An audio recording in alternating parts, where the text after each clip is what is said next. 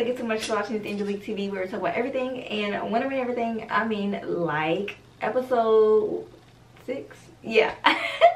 Episode number 6. This series consists of about 15 to 16 episodes. So we still in the beginning stages, you know. I'm not gonna talk too much because I have been noticing a lot of y'all watching my videos, but y'all ain't motherfucking subscribing, and I'm trying to figure out what's the problem. What is really the issue? Do I be having boogers in my nose? Like, what is it? Like, why y'all don't be fucking with me like that? And I don't really appreciate that. So if you one of them and you know you one of them, if you watching this and you like, damn, she got my ass, yeah, I got your ass. So go ahead and get your ass up and press the subscribe button because I want you to be a part of this family. I promise you will not be disappointed. And also hit that notification bell, that way you can keep up whenever I do post.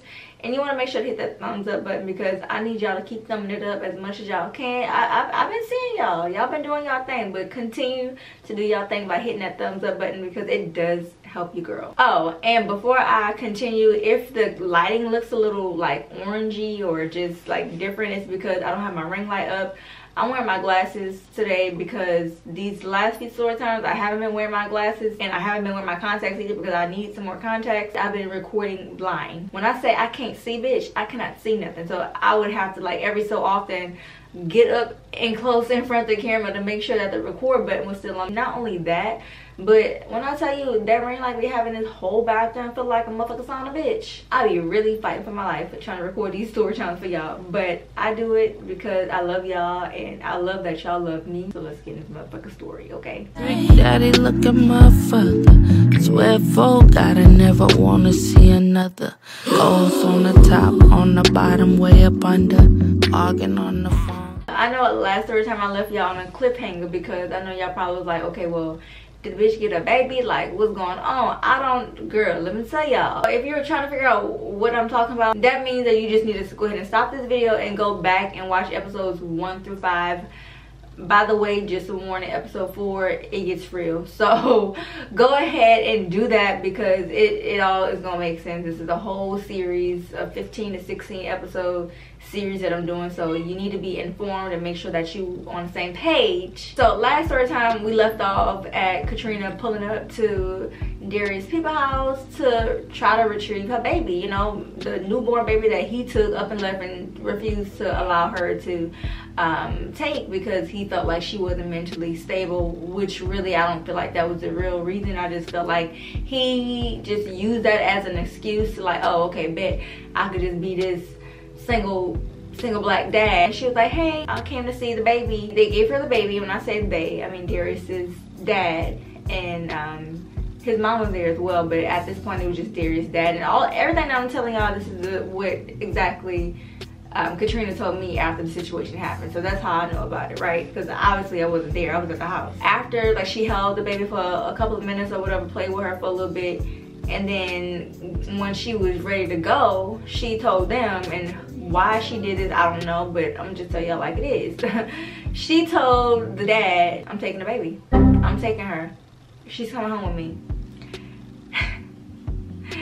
Why she announced it, I don't know.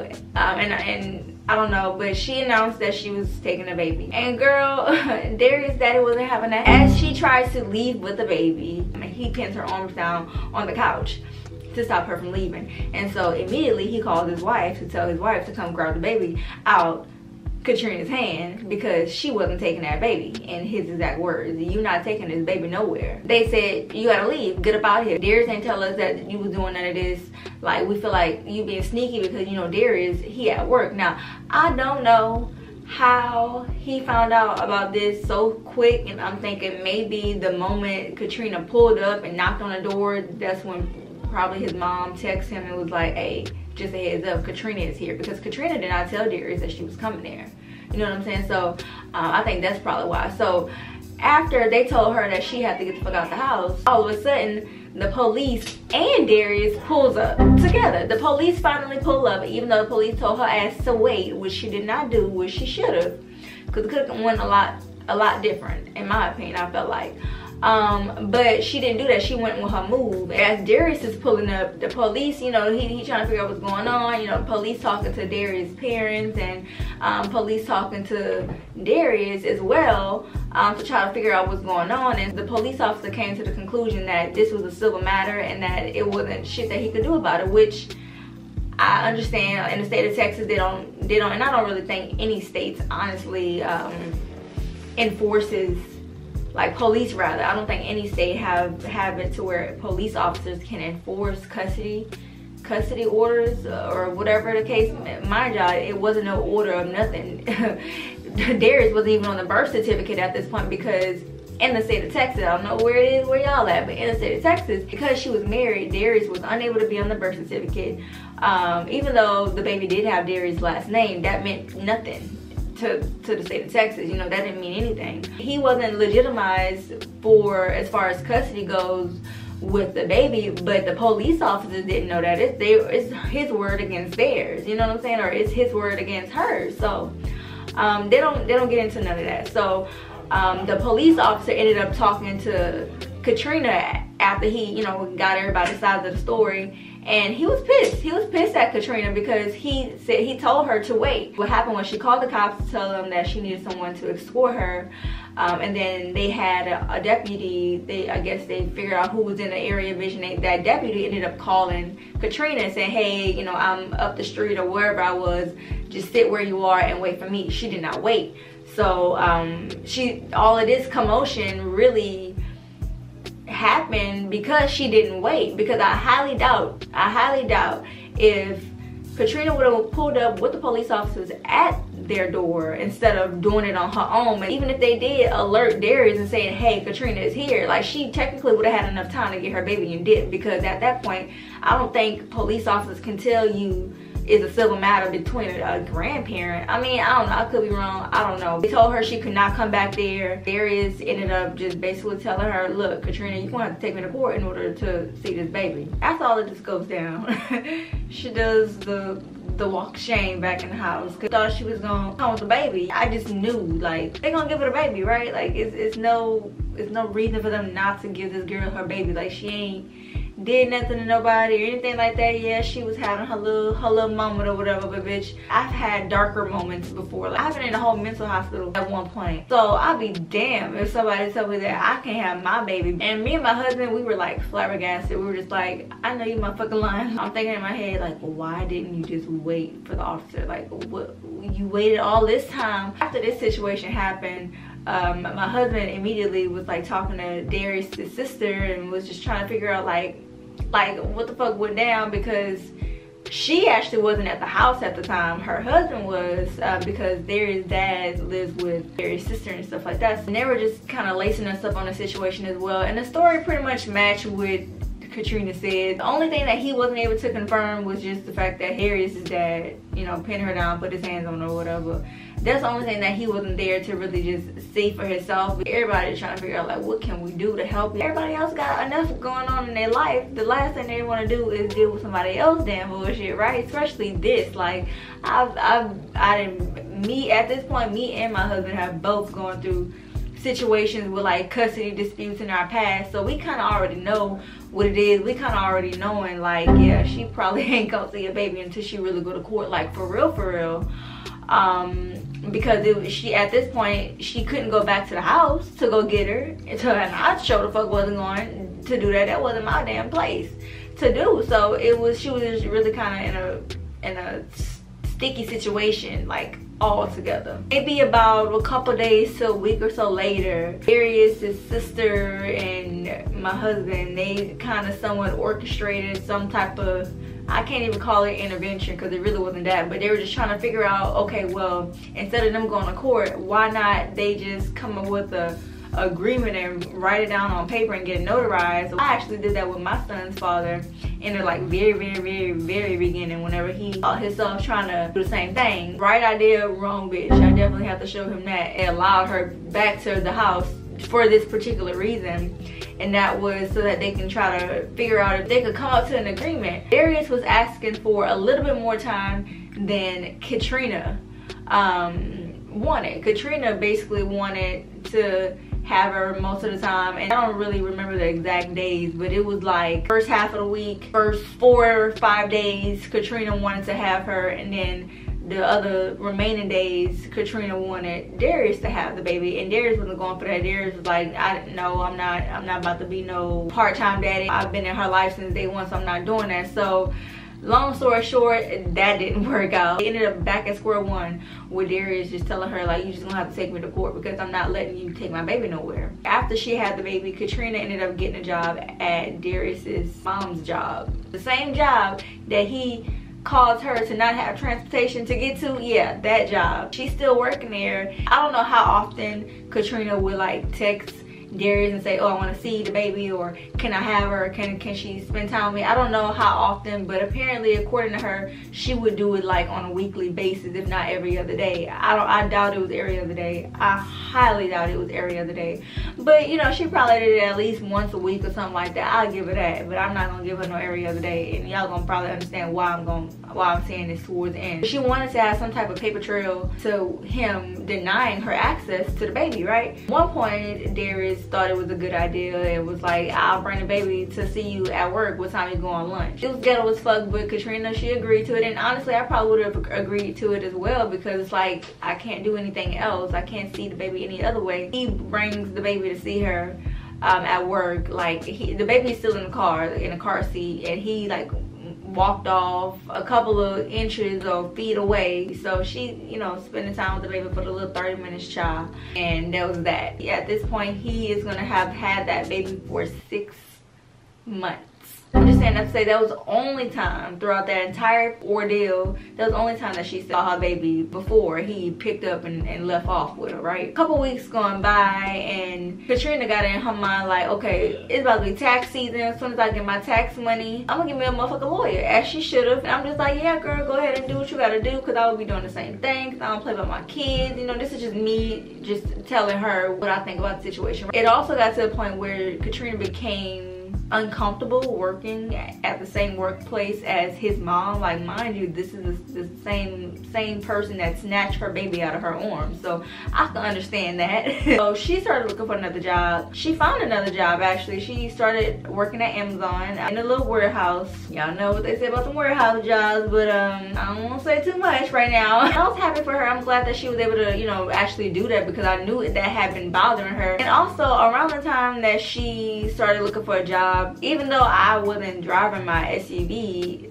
you know, at all, it's just still the fact that I'm paying insurance for. Like, I'm paying insurance for something I'm not driving. I'd rather me pay insurance for something that I'm not driving and having sitting in my garage, rather than paying insurance for something that somebody else driving. So I'm just like, she just needs another car. Like, I was just hoping and praying that something came through to where she eventually got a car, but I just didn't know how that was gonna come about, until I got a job at Drive Time Used Car Sales. And I'm telling you the company because the bitch don't work there no goddamn more. I got a work from home job working at Drive Time, and so after I discovered how the whole dealership shit worked, right, I told Katrina, I'm like, look, go on Drive Time and apply for a car, because you might be able to get a good little cheap down payment, right?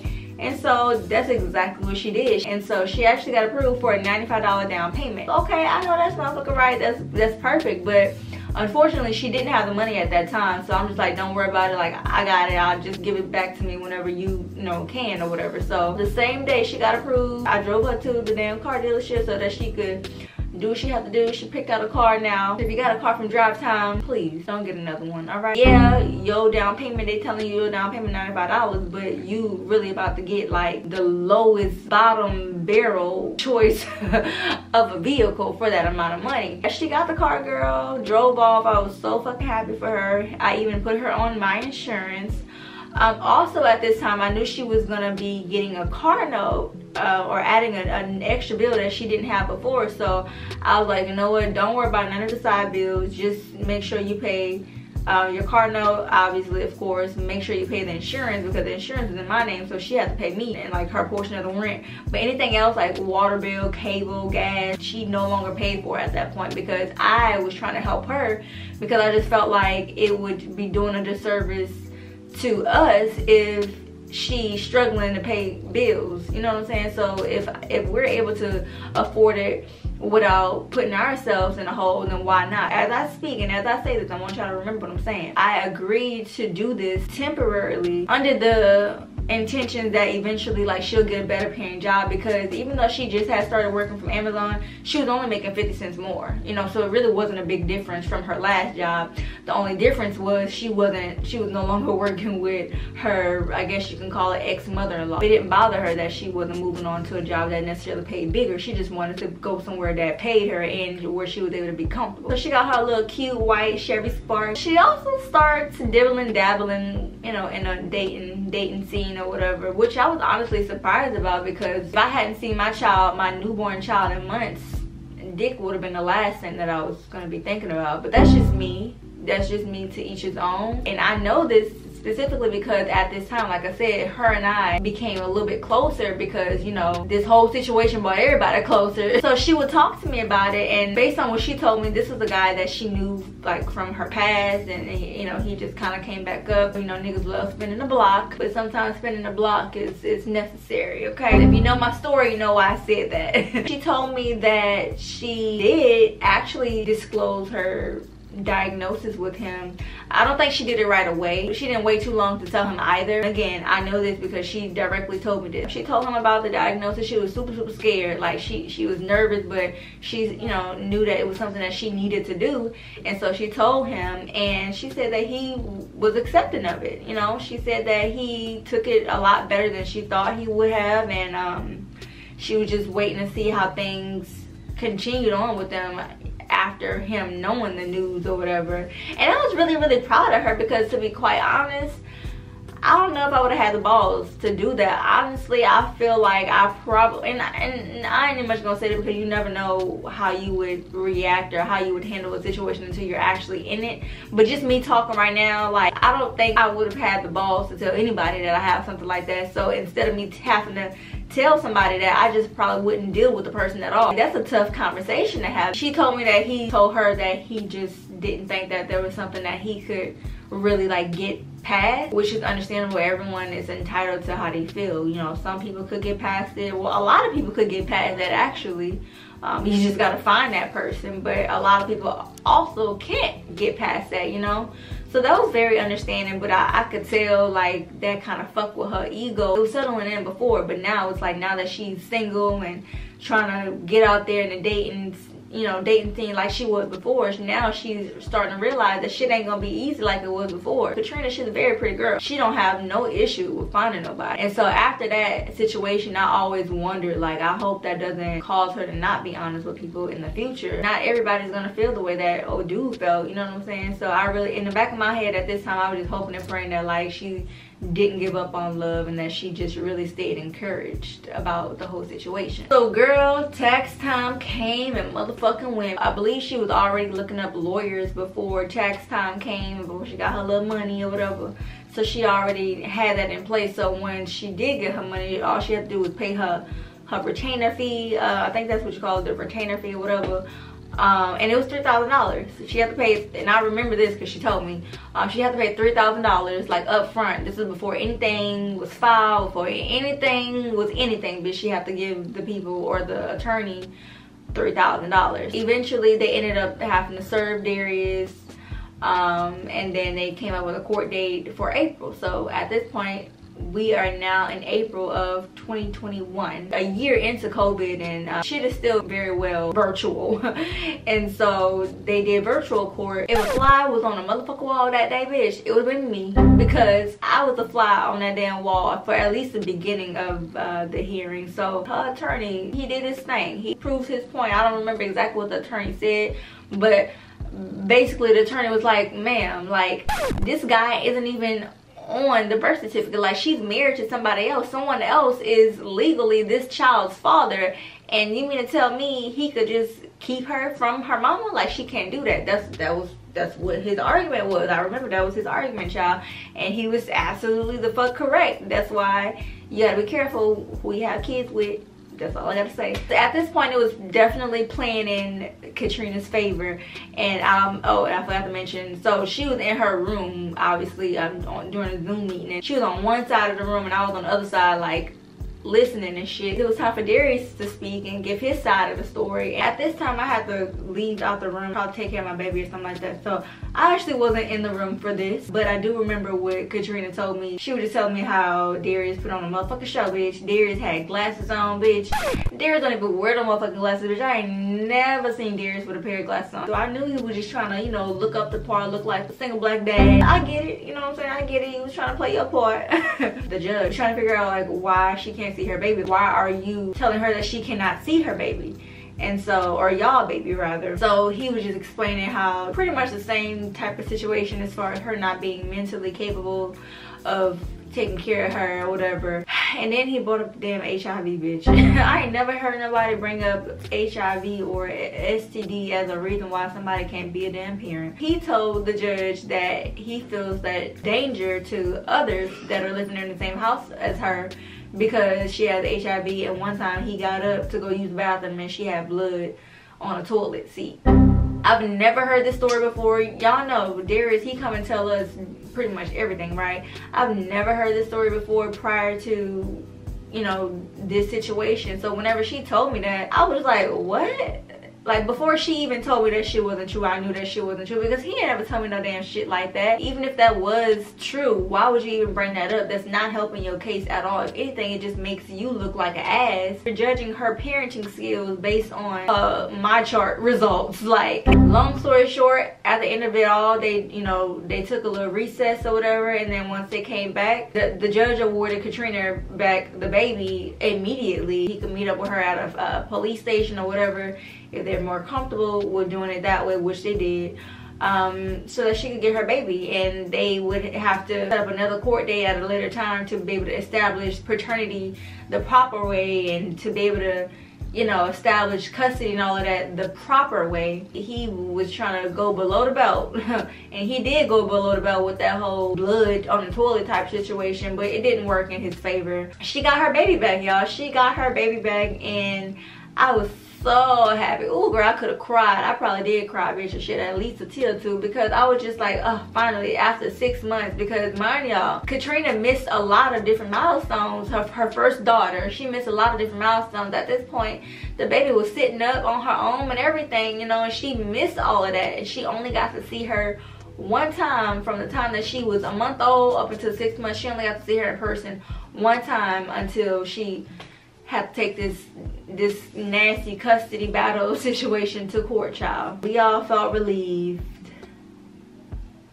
for a second. I told y'all how many episodes this was. Oh, okay. We just on 6. You would think the whole custody shit situation, you would think that would be a fairy tale ending or whatever you want to call it, or a happy ending, bitch. Fuck no. Girl, in the next story time, we're gonna get into some motherfucking tea, honey. And on that note, I'm stopping this story time because let me tell you, my camera died 3 times while filming this. Actually, I was supposed to record a whole nother story time for y'all, but then as I was talking about it, I was like, wait, you need to do a series on that. As y'all are watching these series, I am in the works of another series. That being said, don't forget to hit that subscribe button. If you see me on your recommendations, hit the subscribe button. The subscribe button is for you. Learn how to hit that subscribe button and stop being nosy and looking from the outside on in. No, come on in, because I promise you will not be disappointed. Go ahead and hit that like button and also hit that notification bell. That way you can know whenever I post next time. But like I always tell y'all, my series is gonna post on Fridays at 6 p.m. and my camera about to die again. So I'm gonna see y'all later. I love y'all. Bye.